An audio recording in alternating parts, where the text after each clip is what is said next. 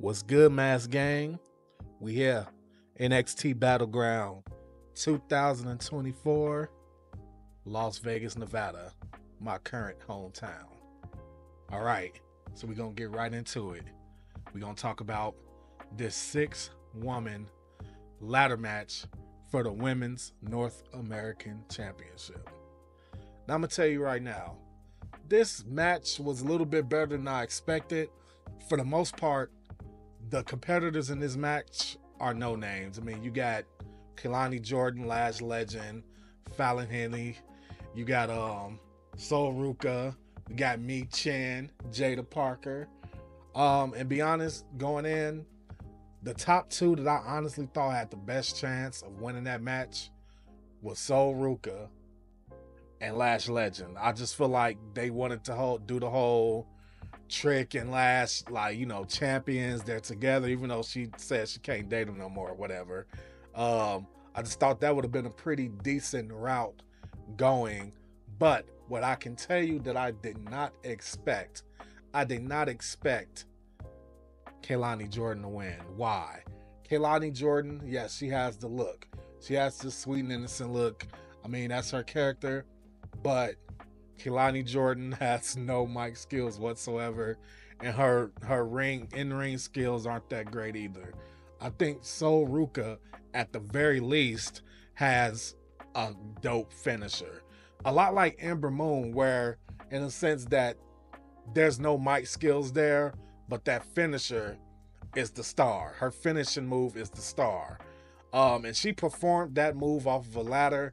I said, yeah, this is who they should go with as the first ever Women's North American champion. But it didn't play out like that. Kelani Jordynne was able to get the win. She's nowhere near main roster material at this point. Like I said, she has the look. She reminds me of the pre-boss Sasha Banks, also known as Mercedes Money, but the pre-boss version of Sasha Banks, where Sasha was just in NXT and she was just, just regular smegular and, not really good at cutting promos or doing anything in the ring.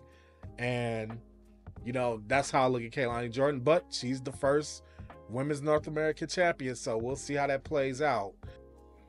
Another pretty good match was Axiom and Nathan Frazer versus the Good Brothers, Luke Gallows and Karl Anderson. Honestly, I'll just shoot straight from the hip. I really felt like Luke Gallows and Karl Anderson should have won this match. I think the world of Axiom and Nathan Frazer as far as like their in-ring ability, but I just don't like the fact that neither one of them has adequate mic skills. And they're just not getting over with me as tag team champions.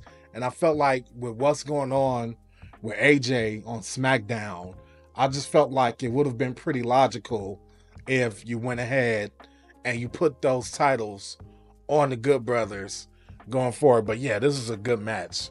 And once again, man, I can never, ever hate on the in-ring abilities of Axiom and Nathan Frazer. They put them away. And personally, I just hate to see the Good Brothers lose this much, because I fucks with the Good Brothers, man. I'm not going to sit here and lie. But, they took another L. So now they get to go to SmackDown, stand next to AJ. And by association, AJ looks a little bit weaker because Luke Gallows and Karl Anderson didn't win the tag team titles over on NXT. So I think that's also another aspect of the decision of the who would take the championships here. But once again, and I've said this before, NXT's tag division is definitely not going through a renaissance right now. This is probably one of the worst tag team eras for NXT.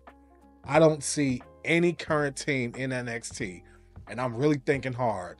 I don't see any current teams in NXT that I feel like can go up to the main roster and become tag team champions. I just don't feel that way. Pretty Deadly I don't know if one of those guys are hurt or both of them are hurt or whatever, or if they're just being kept off TV. I feel like they had a way better chance to be the tag team champions on the main roster.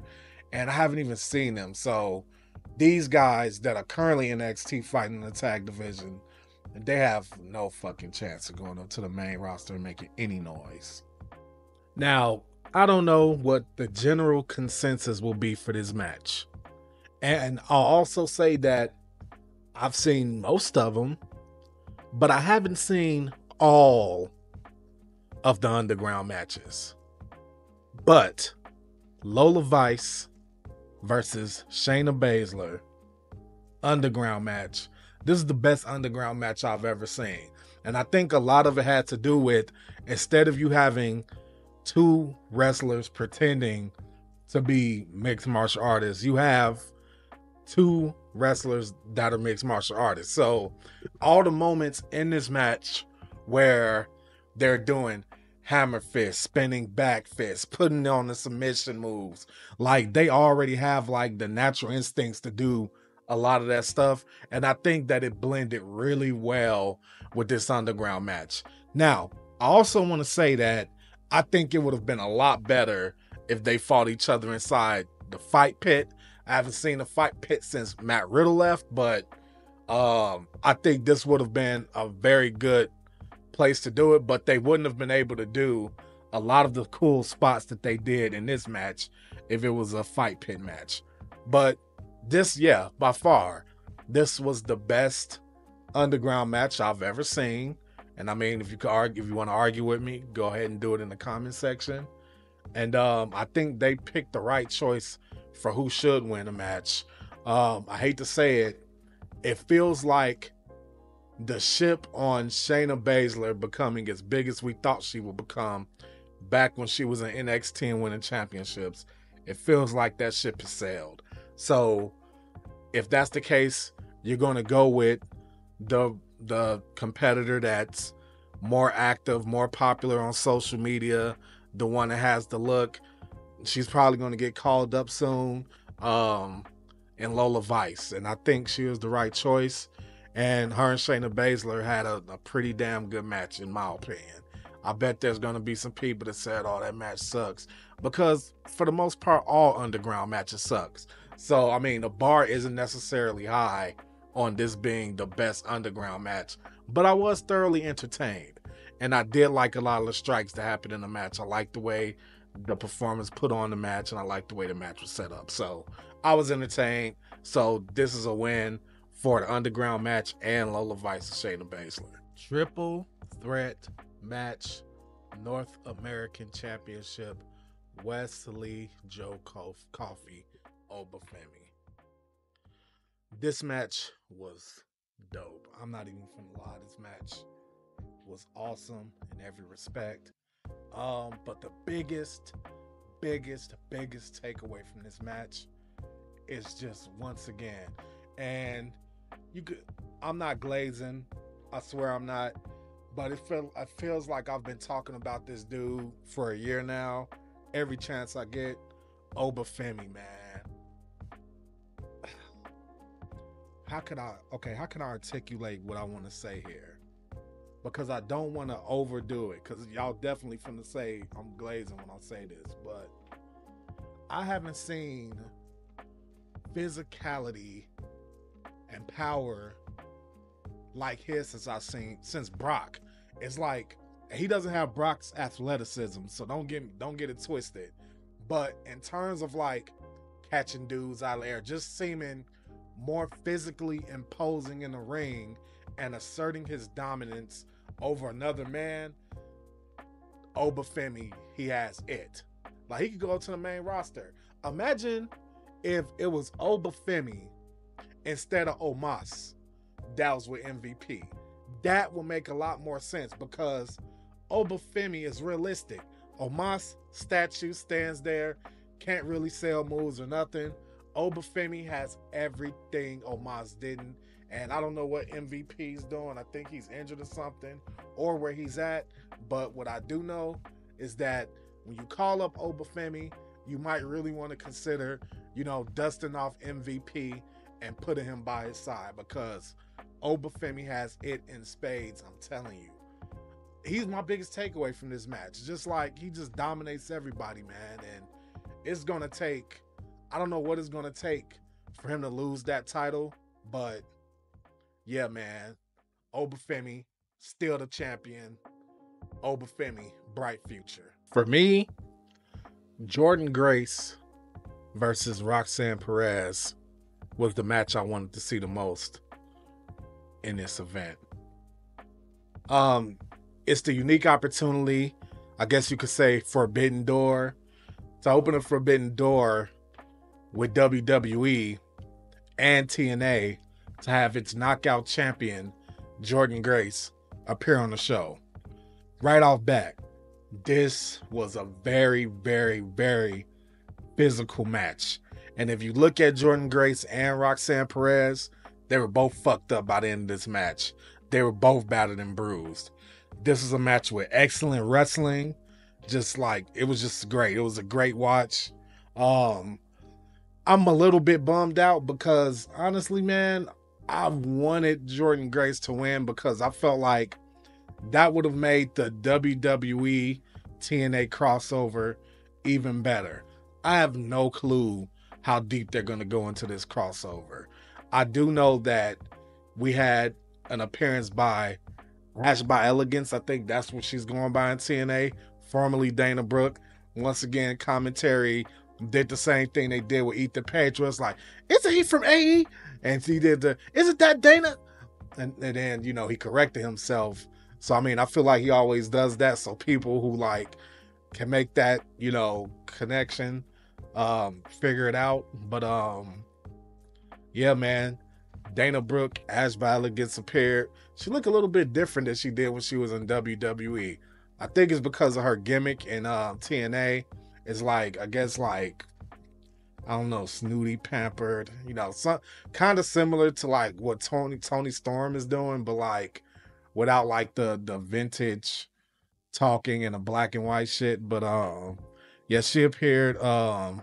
Tatum Paxley interfered in the match, so I'm starting to think now that maybe they're going to send Tatum Paxley over to TNA, have her challenge Jordynne Grace, which I have no clue how that makes too much sense since Tatum Paxley has done nothing in NXT that would suggest that she should be able to go over to another promotion and challenge for one of their top titles.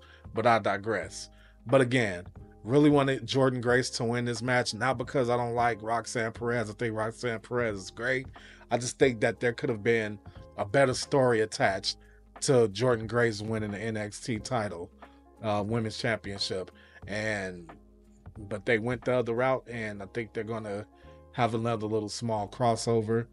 And we'll see how that goes. And I'm recording this as the show is going on, so I'm hoping we see another TNA surprise in this event. We'll see. All Ego, Ethan Page, Trick Williams, NXT Championship. This match kind of went exactly how I'd expected it to go. They needed somebody that came off as an unknown, somewhat credible threat, and Ethan Page to go in there and, you know, get beat by Trick Williams. And that's all it pretty much was. I don't know about the rest of you, but I kind of knew there was a 0% chance that Ethan Page was going to come in and shock the world and beat Trick Williams. It just wasn't going to happen. But I mean, that's why I really wasn't looking forward to this match. They should have had Jordynne Grace and Roxanne Perez main event. Because this match, there wasn't much to it. Everybody knew Trick was going to come out on top. Then you get Sexy Red coming in after the match. That instantly told me that there wasn't going to be some surprising and unexpected like invasion angle involving TNA. So I mean, to me, and it's just to me, Ethan Page, Trick Williams, that match was a complete letdown. Like nothing really to get excited about. It was excited when Ethan Page showed up, but yeah, Kind of knew he wasn't going to win this match. Very anticlimactic the way it ended. Went off abruptly. Yeah, I mean, there's not much to say here. And that's pretty much that. Thank you guys so much for checking us out on this review of NXT Battleground 2024, Las Vegas, Nevada, UFC Apex Arena. And I'll catch you guys next time. Mask Gang, we out.